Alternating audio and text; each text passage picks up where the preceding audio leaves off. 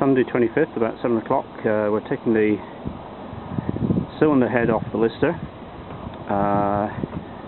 2 years ago, in February 2010, at the workshop, we put 2 copper gaskets on there, which lowered the compression ratio to about 13.5 to 1.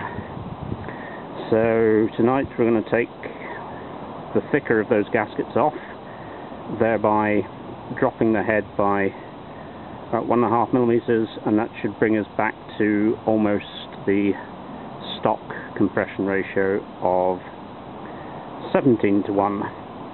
And so if I can get that done, it should only take about 30 minutes to do. We'll be able to crank it over on diesel and check that she runs okay.